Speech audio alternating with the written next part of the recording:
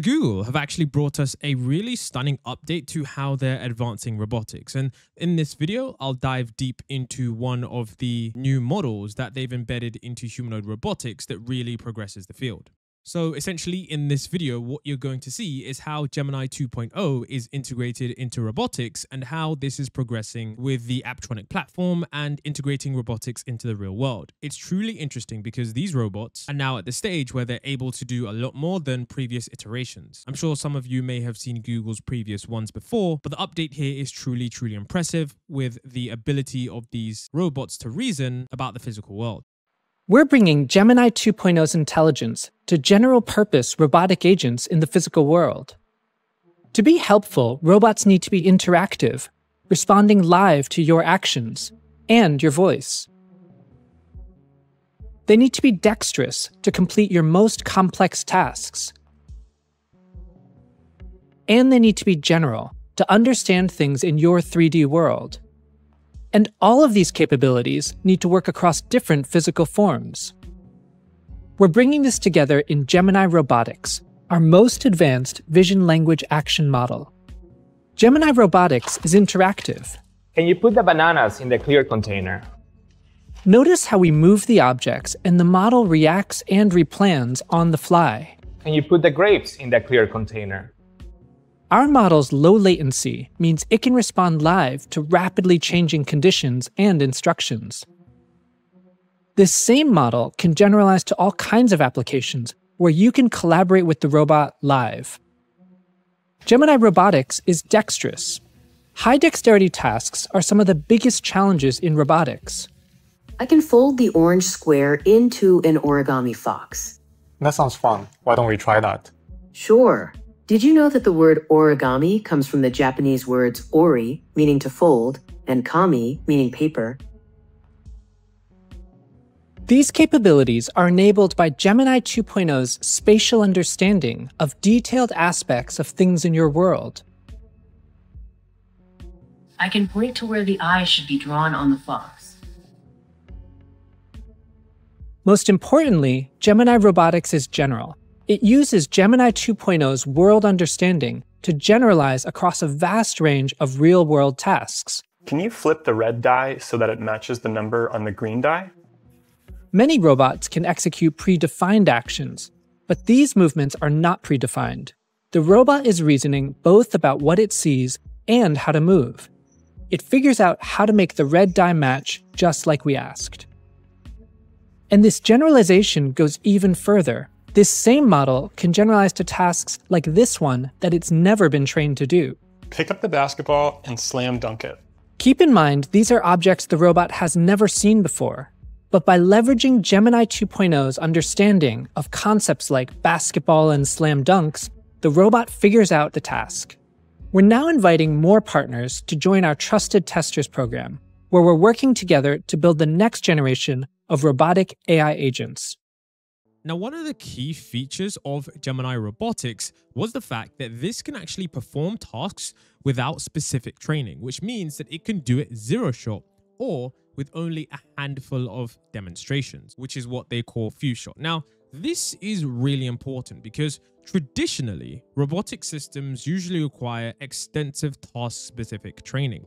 Gemini's method reduces the amount of data needed for a robot to adapt significantly, and this makes it so much easier and faster to teach robots new tasks. And the crazy thing about this is that it can even generalize to tasks it has never seen before. This is something that I do think is really, really important. A lot of the times, many critics of robotics and AI do say that these models and systems aren't able to generalize outside of their training data. And with this kind of progress, this means that now a robot won't have to be purely trained in a simulation that's exactly like their physical world in order to function effectively. They'll simply be able to use the model that's embedded within them, analyze the environment, and make decisions, quite like how humans make decisions on a day-to-day basis. Help me get organized. Let's start by putting the pen with the other pencils. Okay, I will move the pen with the other pencils.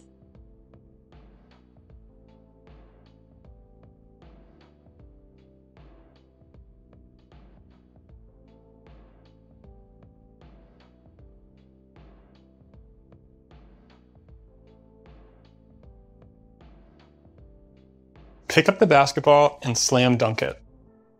Okay, I will pick up the basketball and slam dunk it through the net.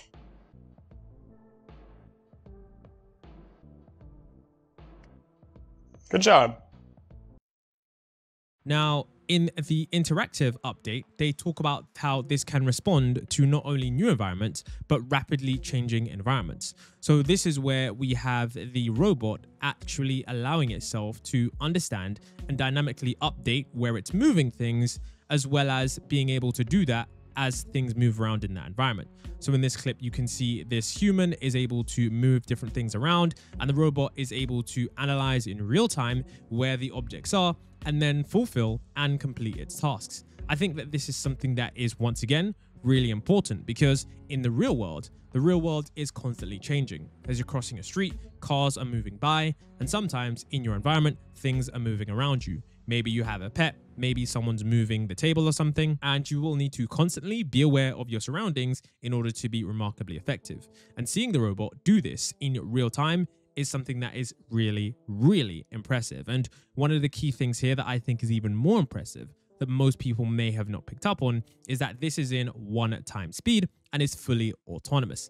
Many times before, with robotics demos, we've often seen these demos at 5 times speed due to the slow nature of the policies. But clearly, Google have managed to do something innovative when it comes to the efficiency, because what we can see here is that this is relatively fast even for humans. So I would say that this update is showing us just how quickly the pace of robotics is going. Can you put the bananas in the clear container?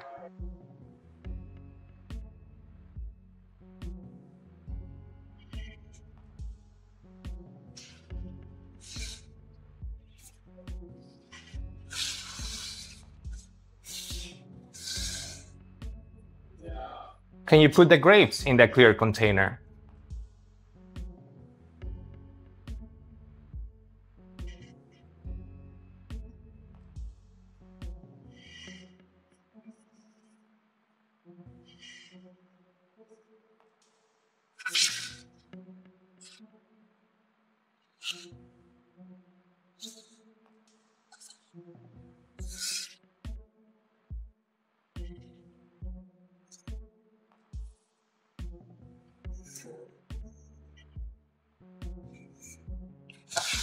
Can you put the grapes in the pink container?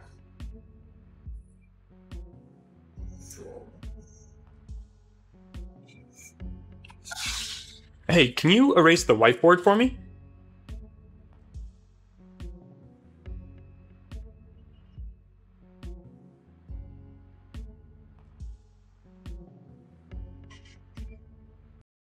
Now, one of the most important things for robotics is the ability to have fine motor skills and coordination. And in this demo, we can see that Google Gemini is able to do this with a remarkable level of efficiency. The robot is able to do very complex and very intricate tasks, such as placing glasses into a holder, such as also using the Apollo robot to place these pieces of the game set onto the board, and also being able to fold paper in a really precise manner.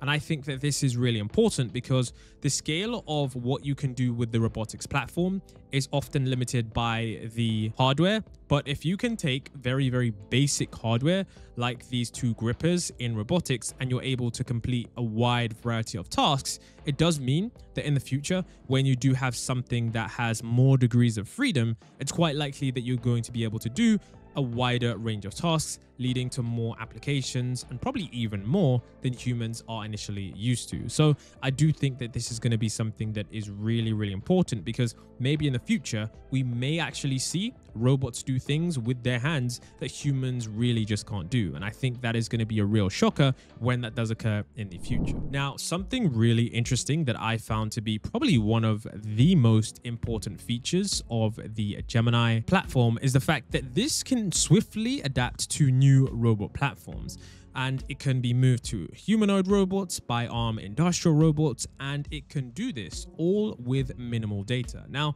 the reason that this matters so much is that deploying robotic intelligence across different types of hardware platforms is often quite challenging. And Gemini's approach shows impressive adaptability, enabling the same model to generalize quickly to new robot shapes and capabilities. And they've demonstrated that, successfully adapting Gemini robots from a bi-manual robot to a humanoid robot with 5-fingered hands. And this allowed it to quickly execute intricate manipulation tasks. So this is clearly something that across the board will advance the field of robotics. Imagine you're able to put one unified model into a robot and it's immediately able to be used, pretty much just like a software update. And I think across the industry this week alone, we've seen many different robots show us that their hardware limitations aren't as big as we thought. And with the continual progression of these internal models, we're likely to see more generalization across the board. Now, Gemini Robotics also introduced Gemini Robotics ER, which is a VLM, a vision language model with an unprecedented ability to deeply understand the physical environment through enhanced embodied reasoning. And this matters a lot because traditional robots mostly perform isolated tasks in pre-programmed settings, and Gemini Robotics ER allows robots to inherently reason about spatial concepts, object affordances, for example, where it wants to grasp 3D spatial relationships and trajectories intuitively, much like humans do naturally. So where this was proven is that Gemini Robotics ER demonstrates state-of-the-art performance in those benchmarks, which we hadn't seen before. And I think this is really important because it shows us that Google is at the frontier of advancing robotics. So let me know what you thought about this update from Google. I think this is one of the most underrated things I've seen so far. I do think that the Apptronic platform is really cool, and I can't wait to see more updates from Google, as they've had pretty impressive updates in the past that have truly stunned the internet.